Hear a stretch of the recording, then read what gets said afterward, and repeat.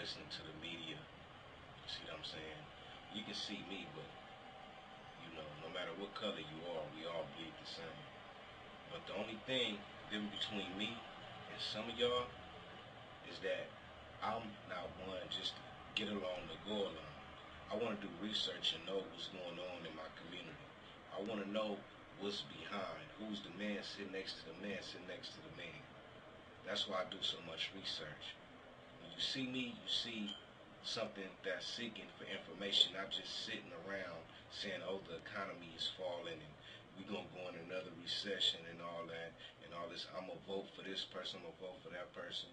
You got to really think about this situation. If you really think at their policies, some of the stuff has changed, but it's like you're not going to get too much of a difference, okay? But where I'm coming from is this. You got to always watch out. No matter what you doing, where you work at or whatever, you got to always peep what's going on in your community for the pharmaceutical industry, you know, FDA.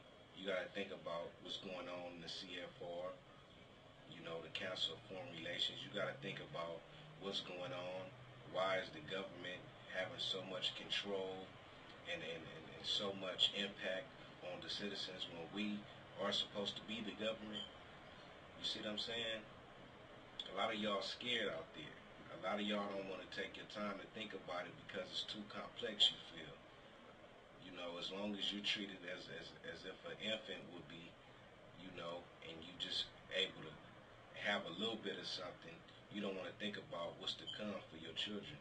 Think about this, because it's a whole lot of stuff that's going on that you see on my channel that you won't see on the news. You see what I'm saying? And whenever time somebody speaks of this, they call it conspiracy theorists. You see what I'm saying? It's, you know, outrageous way of thinking.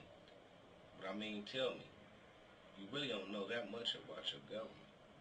So when you do research and you find out that the history is true, why is there a conspiracy when you're trying to figure out and peep the aftermath of things? Are you just going to throw your hands up and say the world's coming to an end? Let me know. It's Tugs 101, United Government Shadows 101. Shout out to Ghetto2.com. Peep gang. Don't be a hater. You know what I'm saying?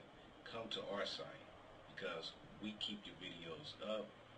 The community is really building, and we're finna start doing maintenance. So you want to have a site to go to that's not going to censor you. Y'all listen out there, troopers. Hit that link on this video. Peace.